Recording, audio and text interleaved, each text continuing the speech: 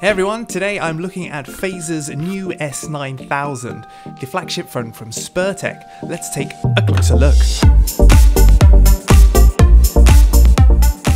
Okay, so for specs we're looking at a 6-color VectorMaster screen with full slide-out QWERTY keyboard, four 3.5mm jacks, and stereoscopic speakers with built-in FM radio.